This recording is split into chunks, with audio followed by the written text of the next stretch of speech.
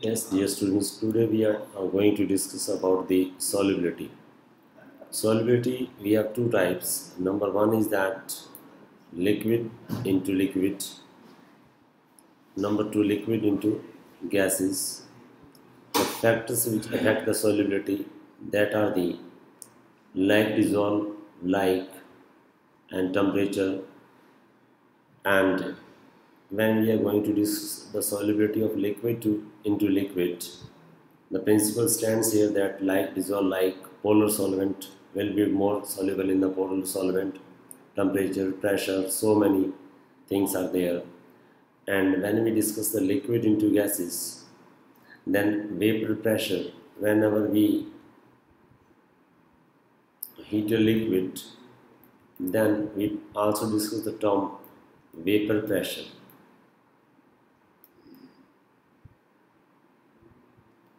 When a liquid is heating, then suppose that we have taken the water and we will heat it and its vapors are formed, then vapor and that liquid will come in the equilibrium and vapor pressure will be increased. To discuss the solubility, we are having the two principles in our syllabus. One is that Henry law. Henry has given the law that pressure is directly proportional to mole fraction, and mole fraction I told you earlier in the 11th class, and pressure is equal to kh dot x. X is the mole fraction. We can also explain this in term of pressure is directly proportional to mass. Means that how much the pressure is there, so much the number of mole fraction is to be there. And if we would like to get that kh is the Henry law constant,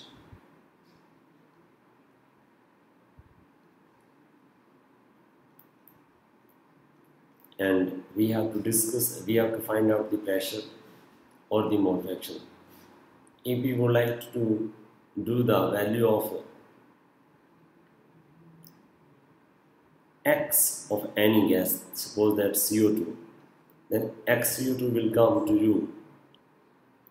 Pressure is divided by Henry law constant, and whenever pressure value is not given, we will take 0.987 atm or bar, and suppose that Henry law constant is given 1/67, 10 is about 8 Pascal. Then you have to convert this atm into the Pascal and multiply this one with 11325 and will be converted into the Pascal. And then you come to solve the numerical problems also. If this is Pascal, that is Pascal. You will cut this one. Then second is that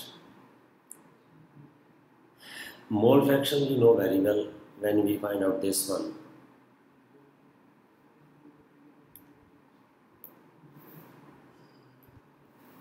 Yes, mole fraction will be counted as xb is equal to nb by nb plus xa. One important thing is that when we discuss p is directly proportional to x, p is equal to kh x, and you are getting it clearly here that whenever kh is to be found, p is directly proportional to by x of any gas. Suppose that it is x H2S is only given, then you have to find the x H2S, you have to find that NH2S divided with NH2S.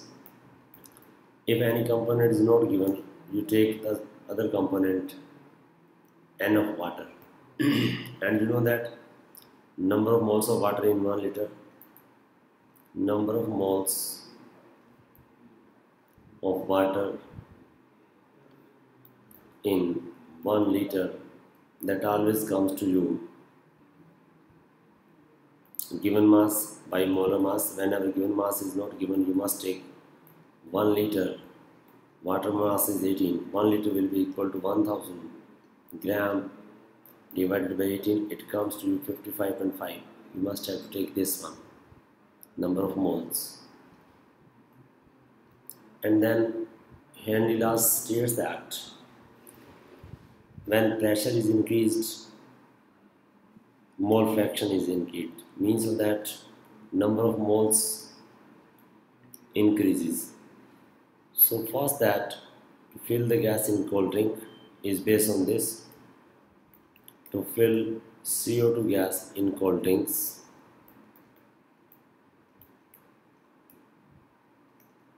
and number two, when scuba divers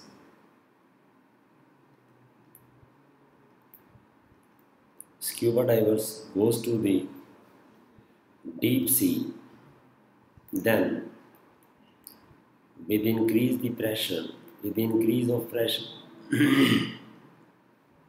dissolution of nitrogen gas, with increased pressure, nitrogen gas more dissolving into the blood. That causes the reduction of oxygen gas, and due to the extra presence of nitrogen in blood in the scuba divers, that will stop the supply of oxygen, and that disease is called bends. You take this one. And third one is that when we go to the high altitude, at high altitude pressure is decreasing, so dissolution of oxygen, availability of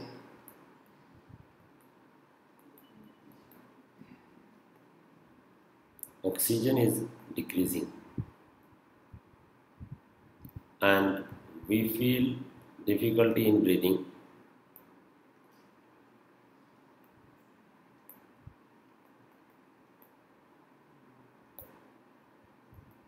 And that is cause anoxia.